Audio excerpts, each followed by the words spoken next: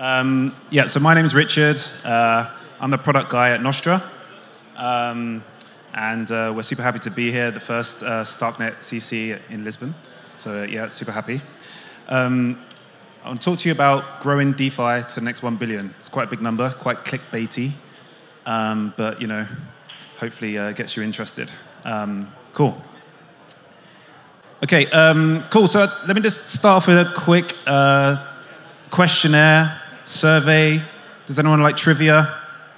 Anybody? Yeah? Okay, all right, cool. So let's talk about where we are. Oh, no, wrong way.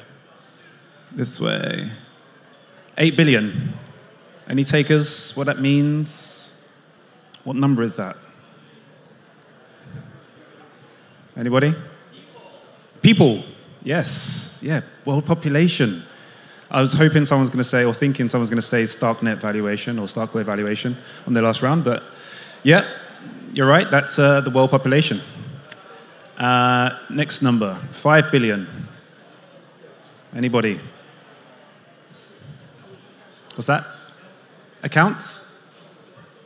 What's that? People with smartphones, yeah, okay. Yeah, so it's the amount of internet users in the world. Okay, all right, nice. We're getting better at this. Next number, 320 million. Any takers? Might be a prize. No? Okay. 320 million, apparently, crypto users in the world. Okay, cool. Education. Next number, 5 million. It's the last one. Any takers on this one? DeFi users, what a smart man. Get paid the big bucks. All right, yep. That's the amount of DeFi users, apparently, that we have, and this is the proxies, there's inaccuracies to it, but this is a common number that people believe from unique addresses that are interacted with DeFi applications like Uniswap, etc. Right? So that's where we are. There's a long way between 8 billion and 5 million, right? Cool. And what's interesting is that this stat, if you see the amount of DeFi user growth, is plateaued. Probably around the peak of Bitcoin price. And it's no surprise there, I guess, right? Number goes up, everyone's interested. Number goes down, not so much. And so, I'm going to talk about how we might perhaps change this. Another thing that's interesting is the amount of awareness. So there was a crypto survey, or a survey done asking people, about 4,400 people, if they own crypto and if they've heard of DeFi. And interestingly enough, you got at the bottom there, 77% of people owned crypto of this 4,400 sample set, and only 31% have heard of DeFi. So it just goes to show that gap and that chasm between people that have maybe interacted with Coinbase versus a Uniswap. Again, a long way to go. So, question that we might think about is like, why DeFi? Why do people choose DeFi over crypto? What's the promised land that we have and that we're working on? Well, a good couple of things come to mind. The global financial crisis, PTSD. I don't know if anyone's old enough to remember that, but I still remember times where people were lining outside of banks. I'm from the UK, and there was Northern Rock, which was one of them, and they was trying to get their money. They're like, oh my goodness, my savings. And so, in 2009, Bitcoin was born, 2008, and self-sovereignty was like a concept, Nobody should have my ownership over my assets.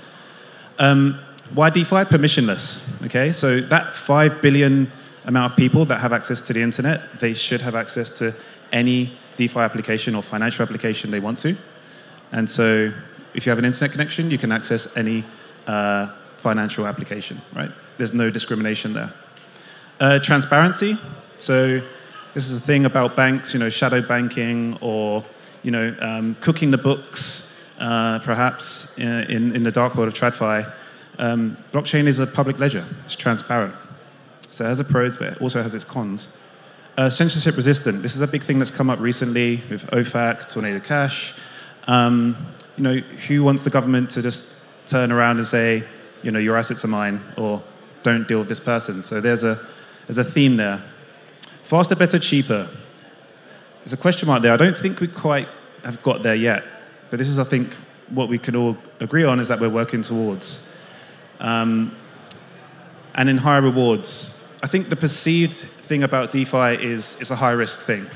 Your keys, your coin, lose your keys, lose your coin. I think, with DeFi summer and the big interest has come from like the gains that have been made, the speculation, etc. So with the high risk comes high reward. But maybe that would change in the future. Okay, so let's talk about why not DeFi. So on Ethereum, I take it people have interacted with Ethereum 100% here, I guess. It's expensive, right? In the peak, I've paid, a couple of $100 for a transaction. Crazy stuff, right? When you think about it. I don't know if anyone's used that app before, WTF, gas, or whatever it is, and you see how much money you've spent on gas, and it's an interesting number. It's slow. I think it's, if talking about mainnet specifically, Ethereum, it doesn't scale, right? 30 transactions per second is the reason why StarkNet is here and others. And so, that's a common problem in the market. Complicated UX, I think in regards to clicking transactions and then there's pop-ups coming up, I think there's a long way to go. It's not feature parity with the likes of fintech. Exploits, 3 billion, I think, has been the number this year of exploits, of DeFi hacks and exploits. It's a big number. And when this is in the news, people are going to think, damn, that's risky. I don't want to do that. I'll keep my money in the bank. So this is reasons why people choose not to play with DeFi. Again, keys, not your coin. The other one there is privacy. So in the same way we have transparency as a pro, as a benefit, not everybody's comfortable with having all their transactions on the blockchain. Like, I'm going to look at your address and say, oh, yeah, you're hodling some Doge or something like that. So not everybody's comfortable with that. And I think with all of this, we haven't got IRL integration. We don't really integrate. Like, you can't click and pay with Ethereum or Bitcoin. It's not that easy. Not everywhere, anyway. It's coming, but it's not everywhere. So those are reasons why maybe people might not choose to use DeFi. So we're building on StarkNet. We're super, super excited about the prospects of StarkNet.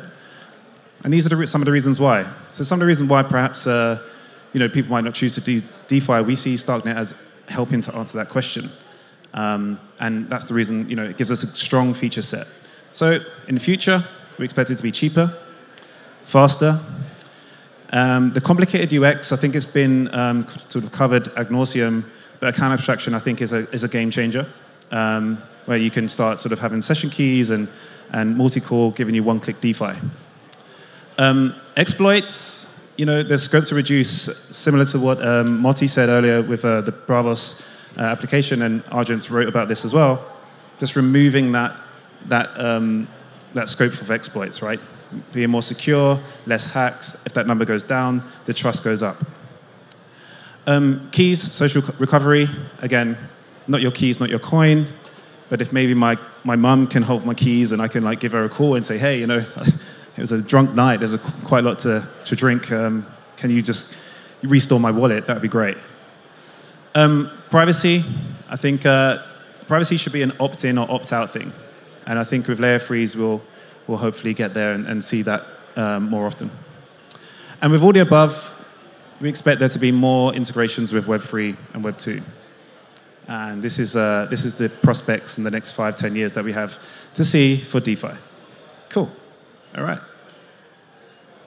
So for this little section here, I'll just talk about Nostra and what we're doing and how we're thinking about DeFi and what we're building. Okay. So Nostra has 3 products. We have a money market. We're building a stablecoin, over-collateralized. It's not Luna. And we're building a Nostra swap. So it's a stablecoin DEX. Okay, so these 3 products is what we call the liquidity layer. And that's I'll explain that in a bit. If you think about Ethereum, we see that as the security layer. Okay, a 51% attack on Ethereum is pretty expensive, and yeah, it's not easy to do. So that's security layer. If you think about StarkNet, we see that as the scalability layer. Okay, faster, cheaper, right? That gives us scale. It would allow us to get to X TPS, right? And then we bring in Nostra as the liquidity layer, connecting with DeFi, gaming, real world, and it gives you that ability to tap into liquidity functions, borrow, lend, mint your stablecoin, swap. So these core liquidity functions is what we're trying to build on a scalable platform like StarkNet.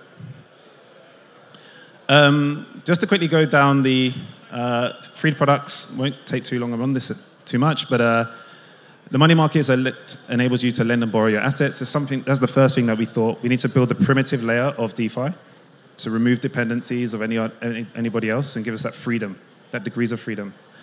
And so with that, we have tokenized assets and debts, sub-accounts for risk management. So anybody who opens or interacts with Nostra can have 256 sub-accounts for you to manage your own risk.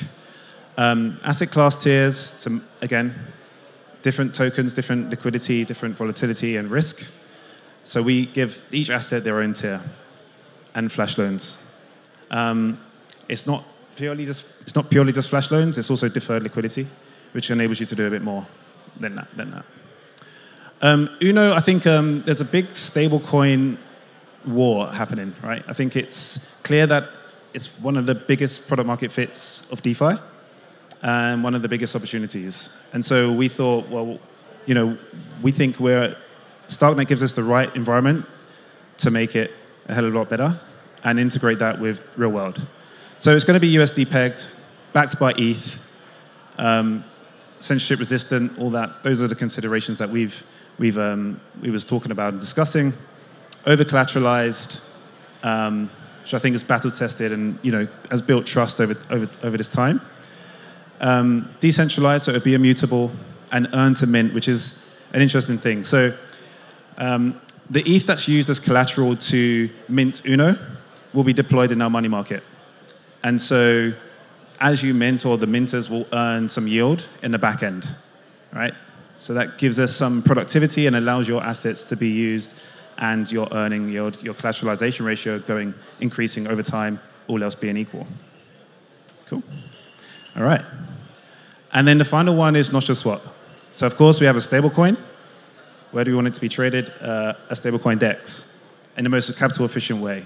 So you want to swap it with USDC, DAI, etc. That needs to be enabled with deep liquidity to have minimal slippage. And so we thought, we'll build Nostra Swap. Why not?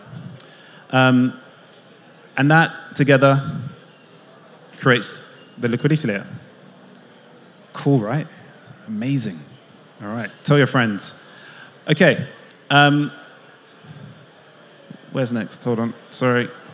Okay, so the reason why you're here is how 1 billion? How are we going to get there? And I don't think no one product is going to do it alone. It's a collective effort. We're all working to build a better future, right? But we can take some perhaps analogies from fintech. And one of those is PayPal, which I quite like. So experiment to find product market fit. One story I like to refer to is PayPal, right? So when they first launched, they wanted to launch a digital currency in like the 90s. And the device that they chose was PDAs. I don't know if you remember PDAs, but they're like Palm Pilots. It's very old things, like a pager almost. And so people who have these two devices can send money between each other. But they didn't really get traction, right? Not everybody had a PDA. So then they switched to email-based, right? So anybody with an email can then send money and send payments. And that's when they found product market fit, they saw traction, and they started to go. And so it's that experimentation mentality is where we all are. We don't know what the final form's going to be, but I think that's what's going to get us there. Better user acquisition. Continuing on from the PayPal example. So when they found their product market fit with emails as an account-based mechanism, they then got very aggressive on user acquisition. So I could get $10 for signing up, but also if I refer any one of you, I get $10 as well. And they was having a very high burn with this. I think they spent like 60 to 90 million, but it was that user acquisition that they was doubling down on and tripling down on. I think us today in crypto, there's a lot of airdrop hunters, but that's just the current population that we have. We need to think about how to onboard non-DeFi users into DeFi and reward those guys. And perhaps with decentralized ID, we can get better at that. One-click DeFi. So another interesting story here is the one-click ordering was patented by Amazon. In 1999, they launched a patent, and that patent ran out in 2017. And so that was like their one of their secret sources, okay? And of course, the success of Amazon. But I think one-click DeFi is a game changer. We don't want to have different pop-ups coming up. It should be mobile first. And I think having multi-core and these feature set that StarkNet provides will enable us to get there. Here you go. More Web 2 and Web 3 integrations. I would like to see a day where I can click on a product on Amazon or Shopify and pay with Bravos or pay with Argent. And it's happening slowly, but I think this is a game changer because how many times do we, you can't use crypto, all right? You can use it inside and send money to each other or send crypto, but you can't use it in the real world. I think we need to see more of this, and we are. Social DeFi as well is interesting. I don't know if anyone's ever used Venmo. It's quite an American thing. But having this social interaction with finance is quite an interesting paradigm and an interesting vector. And I think perhaps we can play around with that a bit more, especially on the public ledger. Cool. All right. So when? When 1 billion? When? Okay. Well, taking a look at this, we can see there at the top, we have TikTok, Instagram, and it took them about 5, 10, 15 years, right? It took them about 5, 10, 15 years to get to 1 billion. And that's not 1 billion users, that's 1 billion monthly active users. So, of course, the number should be higher in ultimate users. But it's going to take time. It's still early, right? And we can see that now. We're all in this room, and I'm sure in 3 years' time, we won't be able to fit in such a small tent. But yeah, I think it's very promising, but 10 years, we have to wait. Patience. Cool. All right. So yeah, that was it. Thanks, guys. Hope you enjoyed. If you want to join the Familiar, that's our QR code, Discord. Super great community by our marketing guru, Tony. And then follow us on Twitter. And if you want to connect with me on Twitter as well. I'd love to chat DeFi. So yeah, thank you all for listening. And yeah, catch you later.